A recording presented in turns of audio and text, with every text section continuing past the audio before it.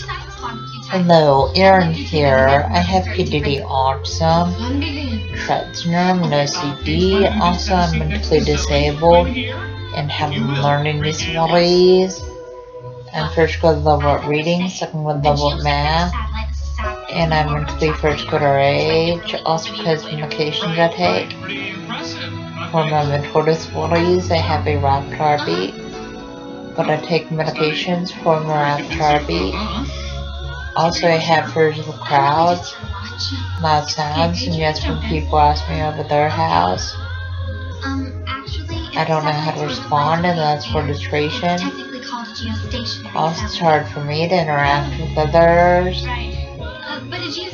Also, autism is kind of like a brain delay affects interaction, and autism makes it hard to process what other people are saying.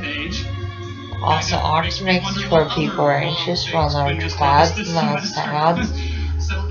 And autism makes sure people are anxious wearing backpacks. Also, autism makes sure people are anxious at school all day. And autism makes sure people are anxious on the school bus. Also, just to let you know, the signs of autism are lack of social skills, lack of eye contact, lack of speech, and lack of communication. Also, when people act up in school, that's a sign of autism. Also, when people have low grades in school, that's a sign of autism. Also, when people stim in school, that's a sign of autism. Also, stimming is kind of like hand flapping and hand motion, hand movement, and hand fidgeting. And people with autism stim in school classrooms and stim walking out of school classrooms.